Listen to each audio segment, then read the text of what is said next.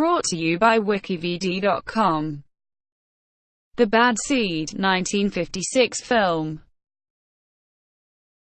The Bad Seed is a 1956 American psychological horror thriller film with elements of melodrama and film noir, directed by Mervyn LeRoy and starring Nancy Kelly, Patty McCormack, Henry Jones, and Eileen Heckart. The film is based upon the 1954 play of the same name by Maxwell Anderson, which in turn is based upon William Marks' 1954 novel The Bad Seed. The play was adapted by John Lee Mahin for the screenplay of the film. Plot: Kenneth and Christine Penmark dote on their 8-year-old daughter Rhoda. They say their farewells before he goes away on military duty.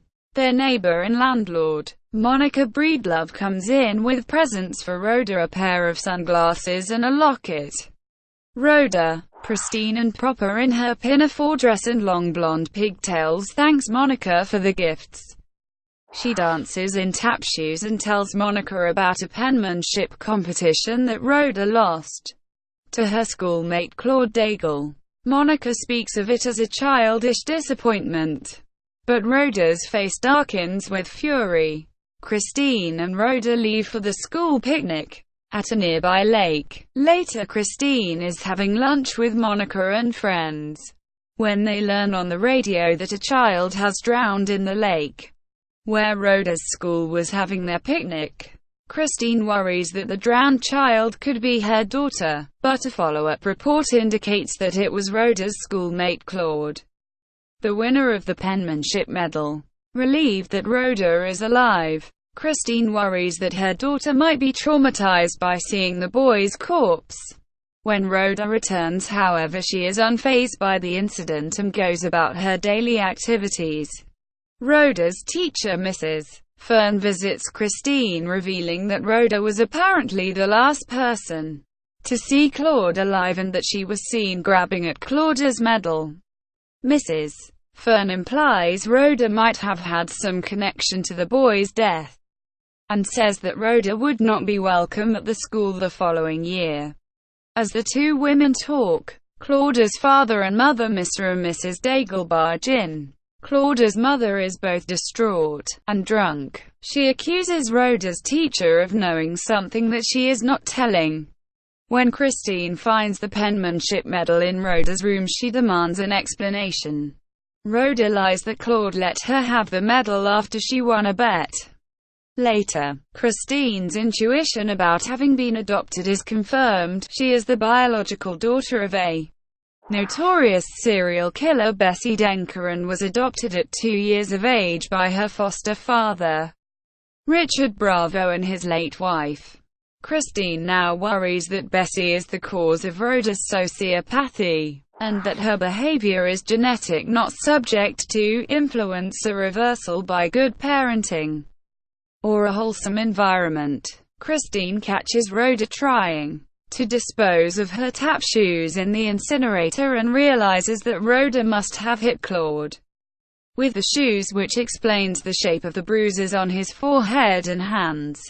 A tearful Rhoda admits that she killed the boy to get the medal, and also confirms Christine's suspicion that she murdered a neighbor lady.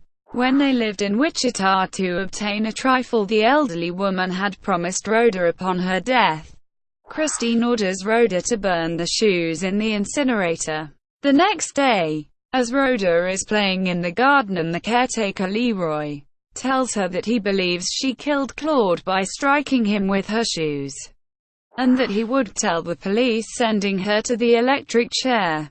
After Rhoda angrily tells him she burned her shoes, Leroy opens the incinerator and finds what remains of the shoes.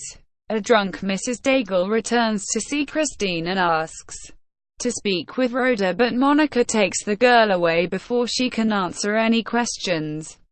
Mrs. Daigle tells Christine that she believes Rhoda knows what happened to her son.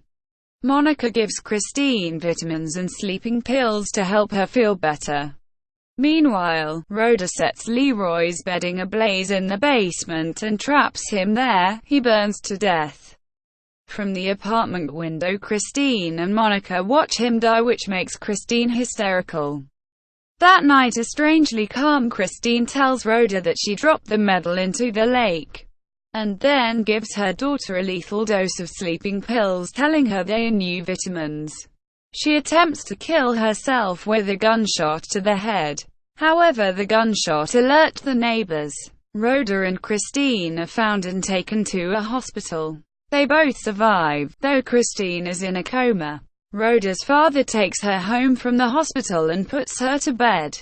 But during a rainstorm in the middle of the night, Rhoda sneaks out of the apartment.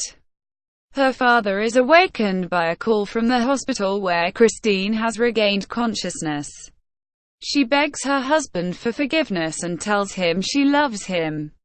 Rhoda arrives at the lake and goes out on the pier in an attempt to retrieve the penmanship medal.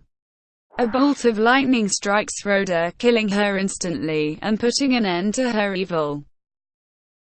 Production. At the end of the film, the cast is introduced in a theatrical-style curtain call. After her credit is read, Nancy Kelly puts Patty McCormack over her knee and gives her a spanking. Both are visibly laughing, perhaps to remind an unnerved audience that the story they have seen is fictional. The spanking continues as the film fades out. A screen card then requests that the audience not divulge the climax.